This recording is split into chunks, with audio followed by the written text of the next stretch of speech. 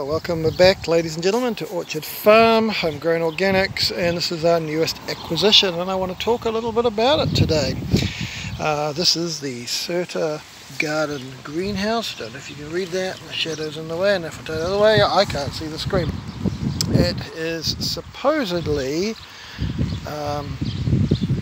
3 meters long, 1.9 I think wide, and supposedly 1.95 high, but I'm 179 and that is only about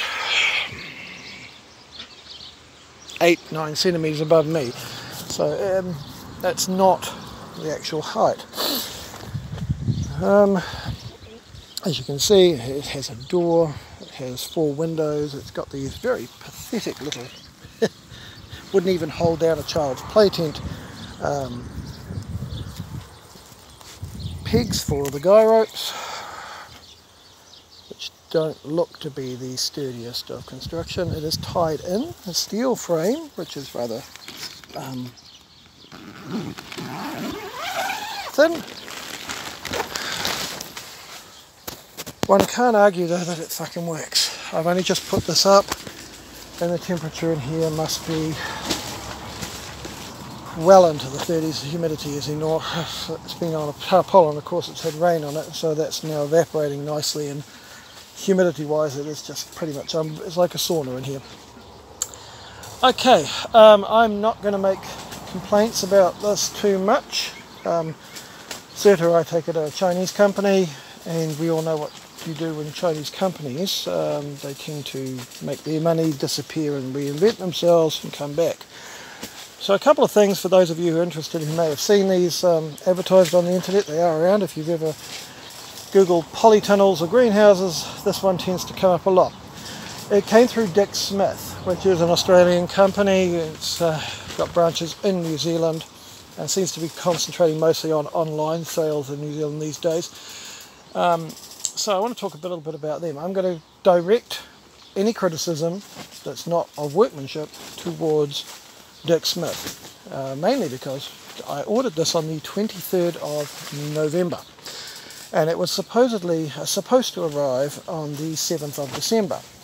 Shortly after I ordered it, I got a new email telling me it would arrive on the 7th of January, which I wasn't particularly too worried about. It came 7th of January, I got another email telling me it was going to arrive on the 7th of February, to which I fired off a rather grumpy email, not only at the fact that the delivery date had been changed several times, but that the price that was now being advertised was lower than the price that I paid for it back in November, and I still didn't have my thing. It did arrive about 3-4 days ago, so about the 14th of January, just in time to miss midsummer, not in time to actually get any crops ready to plant out for that particular season, but never mind, we'll make the most of that. So Dick Smith, no communication from them whatsoever. It's like my email just disappeared into the ethernet.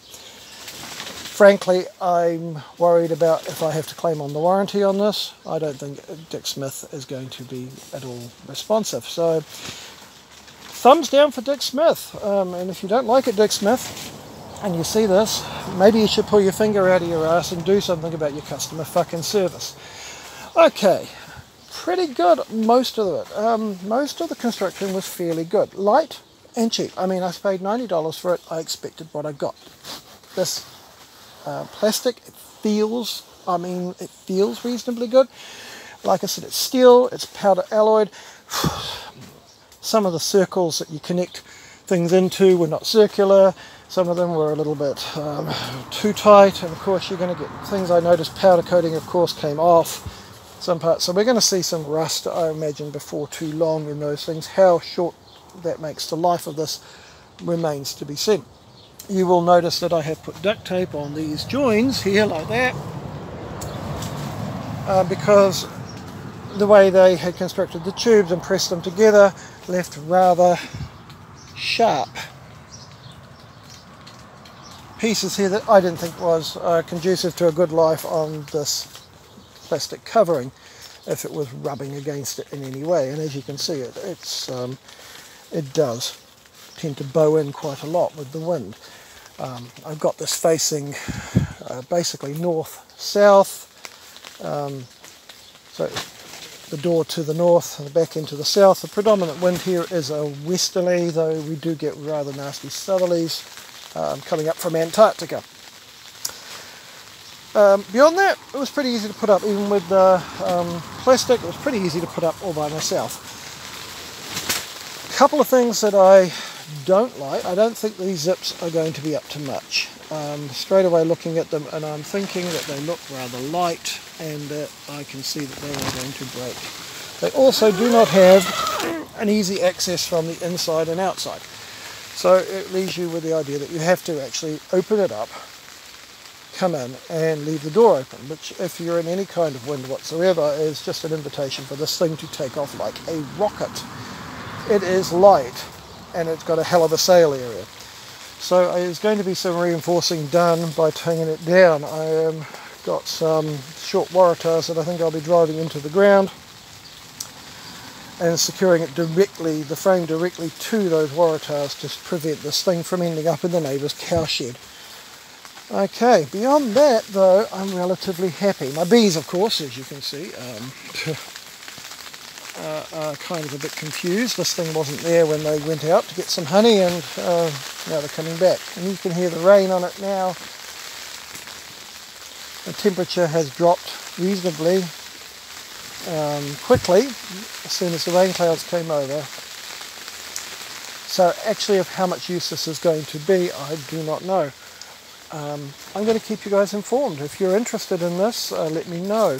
I am not sponsored by Certa, and I am not sponsored by Dick Smith. I have paid good money for this, and frankly, like I said, I am not particularly impressed with Dick Smith's service. However, as you can see, some of the things here, some of the construction is not of the greatest quality to begin with on this, so it'll be interesting to see how long it lasts. It has got a warranty over a year, I believe, or maybe it's 2 years warranty, but as I said to you, I don't think that I've got any real confidence in Dick Smith, and I've zero confidence in Certa should I try to claim on that warranty. I believe that Certa will be a thing that nobody knows anything about. That company disappeared some time ago, and Dick Smith will play a game of we don't know what you're talking about and we're going to ignore your emails. So the plan with this, I am not going to obviously turn it into a polytunnel and fill it with dirt. I don't think that would work at all in here. It would be nice if I could, but for a start I've got no headroom as it is, so to put 6 inches of compost on the floor, I would end up with constantly stooped over trying to work in here. So it's going to be a container, seedling raising, maybe some of the microgreens, we'll see, some shelving in it, and really want to get those vegetables and fruits that require that extra heat while we've got the summer, and then those frost sensitive ones that we can elongate the season, and then of course come after winter we are going to start frost sensitive, frost tender seedlings in here, so that we can end up putting them out early hopefully and hitting the markets when virtually nobody else has things like, tomatoes. We can get them going in here, should be able to get them out and growing well long before anybody else starts flooding the market with cheap tomatoes, that sort of thing. So I'll keep you appraised of it. Like I said, we'll see what happens. I'm expecting a fridge to arrive today, and that's not been the greatest of experiences either, but at least it's been better than this one. So Dick Smith, if you are listening, and you should be listening because I am one of your customers, and I don't know whether I ever will be a customer of you ever again, pull your head out of your ass when it comes to actually talking to your customers, and make yourself available. Pay some people, you know, you make enough money to pay some people to sit there and actually talk to people, or email them online when they answer back.